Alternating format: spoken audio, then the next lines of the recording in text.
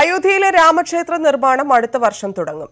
രാമനവമി ദിനത്തിൽ ക്ഷേത്ര നിർമ്മാണം തുടങ്ങുമെന്ന് VHP വ്യക്തമാക്കി. നിർമ്മാണത്തിന് മുന്നോടിയായുള്ള ട്രസ്റ്റ് രൂപീകരിക്കാൻ കേന്ദ്ര ആഭ്യന്തര മന്ത്രാലയം നടപടി ആരംഭിച്ചു. ഉത്തർപ്രദേശ് മുഖ്യമന്ത്രി യോഗി ആദിത്യനാഥ് ട്രസ്റ്റ് ചെയർമാനാകണമെന്ന് രാമജന്മഭൂമി ന്യാസ് ആവശ്യപ്പെട്ടു. അടുത്ത വർഷം ഏപ്രിൽ 2-ന് രാമനവമി ദിനത്തിൽ ക്ഷേത്ര നിർമ്മാണം തുടങ്ങുമെന്നാണ് വിശ്വ ഹിന്ദു പരിഷത്തിന്റെ വെളിപ്പെടുത്തൽ. 2 നിലകൾ ഉള്ളതാകും ക്ഷേത്രം. 128 അടി ഉയരത്തിലും 140 അടി വീതിയിലുമാണ് ക്ഷേത്രം നിർമ്മിക്കുകയെന്ന് VHP പറയുന്നു. ക്ഷേത്ര നിർമ്മാണത്തിനുള്ള ശിലാഫലകങ്ങളുടെ 65% കൊത്തുപണികളും പൂർത്തിയായി. ട്രസ്റ്റ് രൂപീകരണമടക്കമുള്ള ഔദ്യോഗിക നടപടികൾ പൂർത്തിയായാൽ ക്ഷേത്ര നിർമ്മാണം തുടങ്ങുമെന്നും VHP വ്യക്തമാക്കി. അതേസമയം ട്രസ്റ്റ് രൂപീകരണത്തിനുള്ള നടപടികൾ കേന്ദ്ര ആഭ്യന്തര മന്ത്രാലയം തുടങ്ങി. അറ്റോർണി ജനറലിനോട് ആഭ്യന്തര മന്ത്രാലയം നിയമോപദേശം തേടി.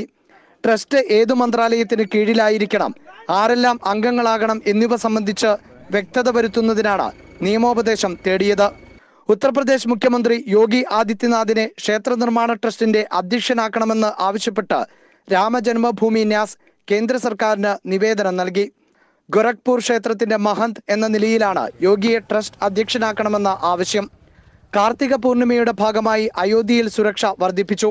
2000-ഓളം സുരക്ഷാ ഉദ്യോഗസ്ഥരെയാണ് അധികമായി വിന്യസിച്ചത്. 8 ലക്ഷത്തോളം പേർ ആഘോഷത്തിനെത്തുമെന്നാണ് റിപ്പോർട്ട്. സുപ്രീം കോടതി വിധിക്കെതിരെ പുനഃപരിശോധനാ ഹർജി സമർപ്പിക്കുന്നത് ചർച്ച ചെയ്യാൻ മുസ്ലിം വ്യക്തി നിയമ ബോർഡിന്റെ യോഗം അടുത്തയാഴ്ച ചേരും.